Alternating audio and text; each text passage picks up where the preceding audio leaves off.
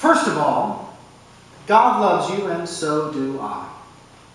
God has already claimed each of you for the kingdom of heaven.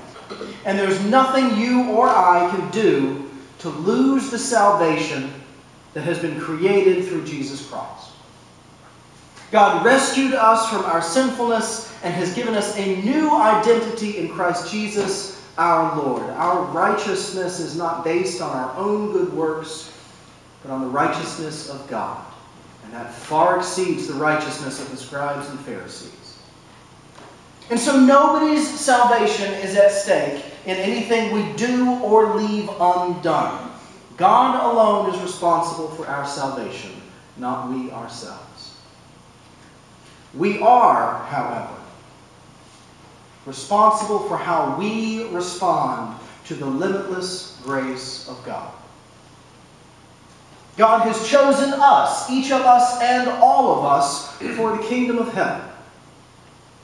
And how we embody that identity is up to us. Almost exactly 40 years ago, two politicians shared a stage. One was a former Hollywood actor, the other a former farmer from Georgia. And over the course of their debate, the actor gave a line that captured the imagination of the electorate and led to the eventual defeat of President Carter. Are you better off now than you were 4 years ago? Now, while I'm not normally one to invoke political figures from the pulpit, this time I'll make an exception. I will shamelessly steal Reagan's challenge and reframe it for our faith. Do you trust God more now than you did a year ago? Do you trust God more now than you did a year ago? Last year, the session did some important, essential, brilliant work and wrote a new mission statement for our congregation, Growing Faith Together as Taught Through God's Word. God has gathered this family of faith in this place for this purpose, growing faith together as taught through God's Word. And with all the variety of flavors of following Jesus in this area, our particular taste is growing faith together as taught through God's Word. Growing faith is the process of trusting God more and more over time. So do you trust God more now than you did a year ago? Do you? We all know what the right answer is. The right answer. We all know that in a straight-A congregation, every single person would be able to say that their faith has grown, and that, yes, they trust God more now than a year ago. An all-star congregation would also be able to point to the ways that they have grown faith outside their own membership, teaching their neighbors to trust God through their generosity and their witness within the community. A blue ribbon congregation would be able to encourage other churches within the extended family of faith and help those other churches see that God is working through all of us and help grow the faith of those in other churches as well. But the straight-A, all-star, blue ribbon congregation only exists in our imaginations. We have pieces of that. Every church has pieces of that.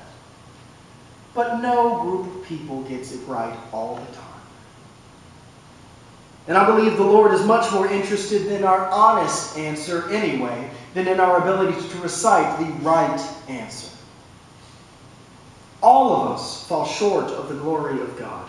Every congregation on the planet is made of people who are no more or less sinful than you and me. Or maybe less sinful than me. You are the salt of the earth.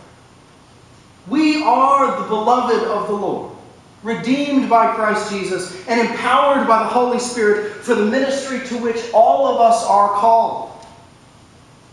We don't need to hold ourselves to impossible, unattainable standards. We only need to be who God created us to be. We are the salt of the earth. Be who God has created you to be. But if salt has lost its taste, how can its saltiness be restored? It's no longer good for anything, but is thrown out and trampled underfoot. We have a purpose that is so tied to our identity that the two cannot be separated.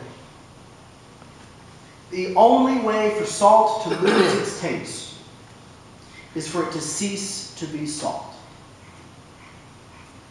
Humanity was created to glorify God and enjoy God forever. And when we lose that purpose, we lose our humanity. And the Christian purpose is more specific. We are to make disciples of every nation, teaching them to obey everything Christ has commanded us, and baptizing in the name of the Father, Son, and Holy Spirit. And our congregation's purpose is to do those things. Glorify and enjoy God, make disciples, teach and baptize. And we do those by growing faith together, as taught through God's Word. That is the taste of our salt. That is the stand for our lamp. That is the shine to our city. Growing faith together as taught through God's Word. And the only way for us to lose that purpose is to abandon our identity as a church of Jesus Christ. And so I'm not worried about that. I'm not worried about us losing that, because the Scripture shows us that even if we did abandon that, God would still not abandon us. Christ came. Christ died and rose again to restore any saltiness we had lost, to give us that new identity, created as the people of God. All we have to do is respond. So do you trust God more now than you did a year ago? Your salvation is assured. It is assured. You cannot lose it. And so there's no threat in giving an honest answer, and it is certainly not for me or anyone else to judge. That's between you and the Lord. Has your faith grown? Have we grown together? Are we, as kids these days might say, getting salty? I want to make clear here that neither of these passages, neither Isaiah nor Matthew, are referring to those who struggle with doubt. Doubt is an essential part of faith. It tills the earth so that faith can grow. Recall that the name Israel means one who wrestles with God. In the wake of trauma, or in the midst of grief, or following a dramatic shift in our world, wrestling with God leads to a closer relationship. It leads to growing faith and increasing trust in the Lord. If you are wrestling with your faith, even if it means you trust God a little less than you used to, know that you're still on the right track. You haven't lost your taste. You're still getting salty. The days are surely coming when your light shall break forth like the dawn, and your healing shall spring up quickly. Your vindicators shall go before you. The glory of the Lord shall be your rear guard. Then you shall call, and the Lord will answer. You shall cry for help, and He will say, "Here I am." Keep wrestling. That's coming. It may feel uncomfortable, but that's how faith grows, in response to challenge. Even salt must be refined before it is fit to decorate our table. Isaiah is not crying out to those who doubt, to those who wrestle. Isaiah's anguished shout is to those who think they can trick the Lord with religious observance rather than wrestling with God and actually building that relationship, growing their faith. Isaiah's issue is with those who are abandoning their saltiness while still trying to look like salt. Look, you serve your own interest on your fast day and oppress all your workers. Look, you fast only to quarrel and fight and to strike with a wicked fist. Such fasting as you do today will not make your voice heard on high. No.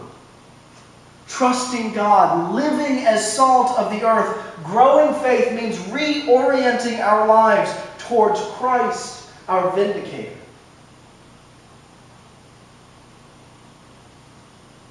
The Sermon on the Mount gives us a glimpse of how to live our growing faith. Matthew pictures Jesus as an authoritative teacher atop a new Mount Sinai, teaching the new law of the kingdom of heaven. And this new law doesn't replace the long history of Israel's wrestling with the Lord. Instead, it fulfills those covenantal promises and assures us that a broken faith cannot keep us out of the kingdom of heaven. Jesus also reminds us that mere religious observance is not enough. For I tell you, unless your righteousness exceeds that of the scribes and Pharisees, you will never enter the kingdom of heaven. The lawyers and preachers of the day, scribes and Pharisees, were great at keeping the commandments, but they didn't trust God very much. They trusted in themselves, their ability. They trusted in their tradition. They trusted in their religious institution. And there's a lot of that going around these days, too. There's plenty of people with PhDs in New Testament studies who don't trust God very much. There's plenty of people who can throw fistfuls of Bible verses that they have memorized, but they don't trust God.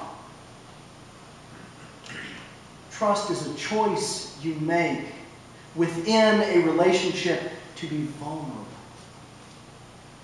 It's not a matter of trivia knowledge. It's not a matter of just watching or keeping traditions. None of that stuff can restore saltiness that has been lost.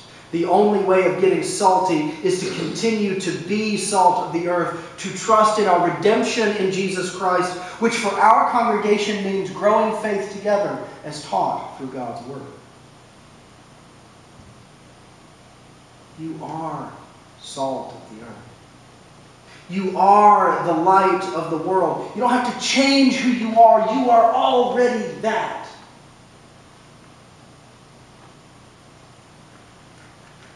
But do you trust God? More today than a year ago? Are you working on growing faith together with the rest of the saints whom God has gathered here? We're all in this together, y'all. We're all part of this covenant community, members of this family of faith. The church is to be a community of faith, entrusting itself to God alone, even at the risk of losing its own life. We cannot afford for any of us to be spectators or to just keep up appearances. We've got to grow faith together. We've all got to work on getting salty. And if you're not sure where to start, if you feel stuck where you're at, you're not alone. Each of us are traveling this journey together. We can bear one another's burdens and so fulfill the law of Christ. We can pray for one another, support one another, continue to challenge one another to keep growing. We can continue to do it together. So share that with one another. Trust each other as we work on how to trust God more fully with more and more of who we are.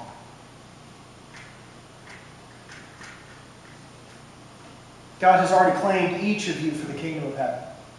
I am absolutely sure of that. And there's nothing any of us can do to lose the salvation that has been created through Jesus Christ. God rescued us from our sinfulness and has given us a new identity in Christ Jesus our Lord. Nobody's salvation is at risk. God alone is responsible for our salvation, not we ourselves. We are, however, responsible for how we respond to the limitless grace of God. God has chosen us for the kingdom of heaven. How we embody that, how we live that identity, that's up to us. In life and in death, we belong to God. Let us live as disciples of the Lord, salt of the earth, and getting saltier. Amen.